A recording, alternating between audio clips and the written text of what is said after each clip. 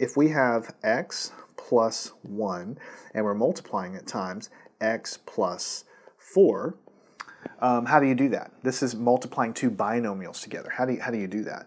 Well, we learned about FOIL, F-O-I-L, right? So we said we do the first terms multiplied together, then the outside terms multiplied together, then the inside terms, then the last term. So if you were actually going to do this, it would be the first two terms.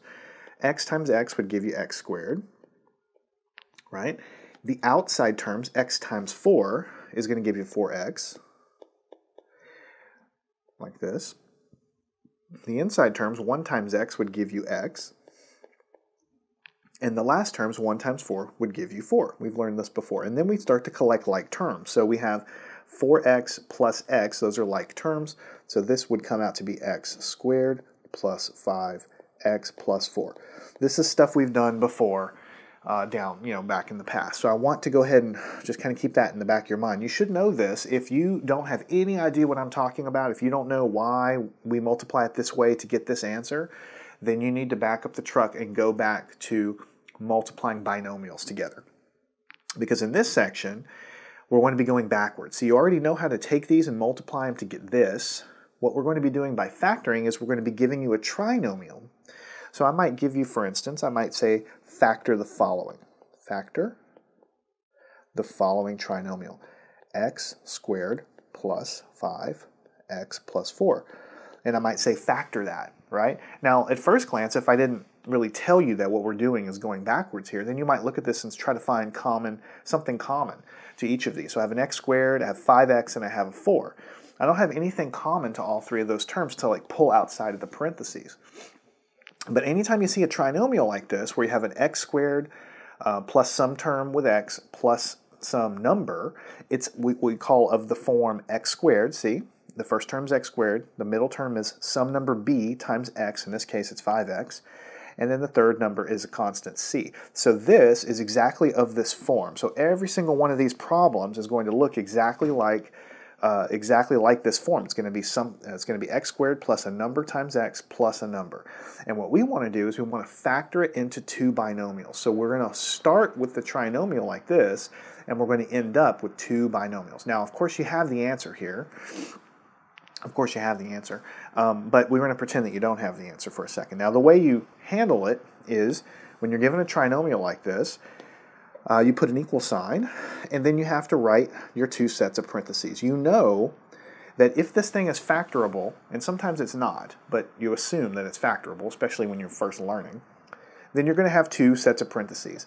And inside of here you're going to have a binomial, something plus something, and here inside of here you're going to have a binomial, something plus something. So what you need to do is use your knowledge of FOIL, F-O-I-L, to go backwards.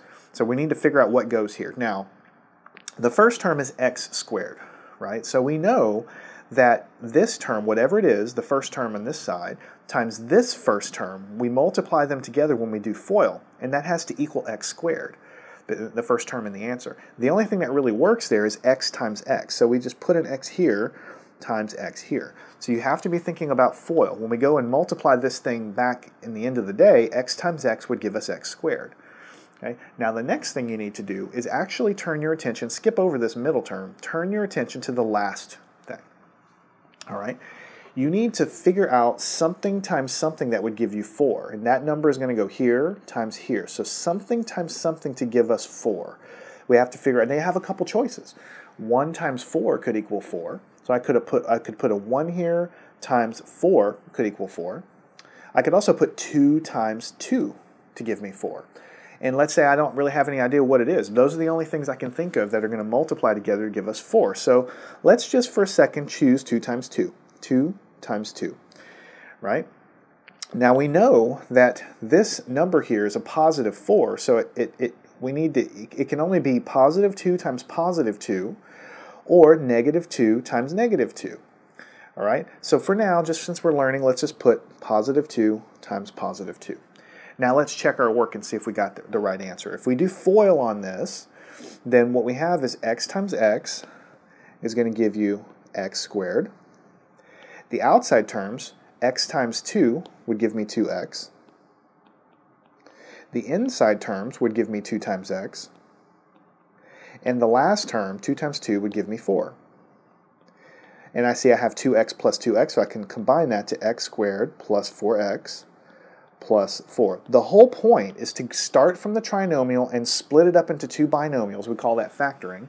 And at the end of the day, when you cross multiply these back, you should get what you started with, but we didn't. We actually got x squared plus 4x plus 4. So we had the first term correct, we had the last term correct, the middle term wasn't right. And what that means is that all of this is wrong. All right, that's not the right binomial. So we start over again. So let's start over again. So let me go ahead and write the whole thing again. X squared plus 5x plus 4. So let's go ahead and do the whole thing again. We have to put two sets of parentheses down. There's really only one choice for the first terms because only two things, the only thing that multiplies together to give you x squared is going to be x times x. I suppose you could do 1 times x squared, but that never really is what you're going to be doing. You're always going to be doing x times x. So just put those there and you will get x squared for your first terms. Now we turn our attention to the last thing. What times what gives us 4? We already tried 2 times 2. That didn't work because the inside terms times the outside terms did not add up to the correct thing. So we need to put something else. Let's try 1 times 4. And let's put pluses here. And let's see if this works. And of course you do know it works because it's there. So x times x gives us x squared. The outside terms, x times 4 gives us 4x. The inside terms, 1 times x gives you x. In the outside terms, 1 times 4 gives you 4. And then you get x squared plus 5x plus 4. That's correct. So this is actually the correct answer. This is the factored form, x plus 1 times x plus 4. So when we say factor a trinomial of this form, what you're trying to do is come up with two binomials like this such that when you multiply them together, you get what you started with. The recipe is going to be the same for all of them, and we're going to do a lot of these problems. The recipe is going to be exactly the same. We are going to first write down the first terms that are going to multiply this to get this, and then we have to write the last terms together that multiply to give us this. But the problem is you have lots of choices for the last terms. You need to make sure that what you write down also satisfies the middle term so that the inside terms multiplied plus the outside terms multiplied give you what you have in there. Okay? And for these lessons here, we're going to always have the recipe where it's x squared plus something times x plus a number c, and c is always going to be positive for every one of these problems. All right? So let's go ahead and do another one. We'll do it right over here. And we'll just do some examples and get some practice. Let's say we have r squared minus 6r plus 8. We want to factor that. So the first thing you do is you know it's always going to be equal to two sets of parentheses. You're going to have a binomial in each one. The very first thing you do is you say, well, I have r squared. So the first terms multiplied together has to be r times r. R times r. So you're basically halfway home. Then you go off and look and say, well, what times what gives me 8? And you're going to have to make some choices here. You're going to have to choose a few different things before you get on the right answer. So 2 times 4 is equal to 8. 1 times 8 is equal to 8. All right, so let's go ahead and just for the sake of argument, let's put 1 times 8. Let's say that's the first thing that you have. Now 1 times 8 does equal 8, but the problem is the inside terms, 1 times r, that gives me r. This term, okay, the inside term gives us r, the outside term gives us 8r. So I need to figure out a way to make 6r out of that. There's really no way to do it because 8 plus 1 gives me 9, and if I subtract 8 minus 1, I just get 7. So there's really no way to get 6r whenever I have these two numbers here. So I'm kind of going intentionally and leading you down the wrong path a few times because you're going to do that whenever you start doing these yourself. So we start again. We write another set of parentheses. R and R stay the same. What times what gives me 8? 2 times 4, right? So put a 2 here and put a 4 here. Now I have to start thinking, okay? 2 times 4 does give us 8. I want a positive 8, okay?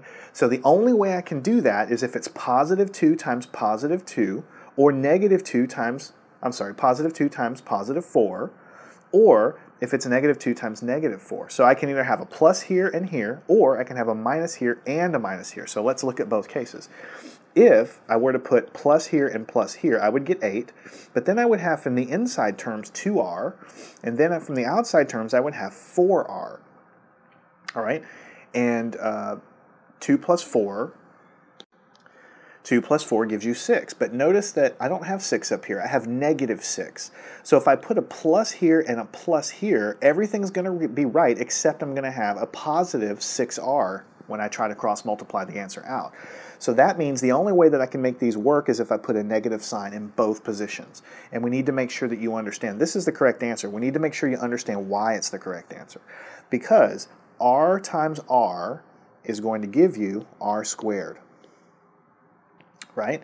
The outside terms, r times negative 4 is going to give you negative 4r. The inside terms, negative 2 times r is going to give you negative 2r. So put it as minus 2r. And the last terms, negative 2 times negative 4 is going to give you positive 8. Now we can collect the interior two terms here. This is negative 4 and negative 2r. So we can make that r squared minus 6r plus 8. And that checks out. That's what it should be. If I were to put plus signs here, what do you think is going to happen? Well, if I put plus here and plus here, the r squared is going to be the same. Positive 2 times positive 4, the 8 would be the same. But if I had a plus here and a plus here, I would have positive 2r and positive 4r, which would give me positive 6r. So that would be wrong. So they have to be negatives, both negatives. So I'm going to conclude this section. We're going to go on to the next lesson. We're going to work many, many more of these. So don't stress out too much if you don't feel like you're an expert. But you're following the same recipe every time. You write down the first terms first to give you this, and then you write down numbers that multiply together to give you this, and you have to choose the signs properly to give you the middle term. And you can always check your answer, always, because when you cross multiply it, it should always come back to what you started with. Make sure you can do these. Follow me on to the next section. We'll continue the skill in algebra. Learn anything at mathandscience.com.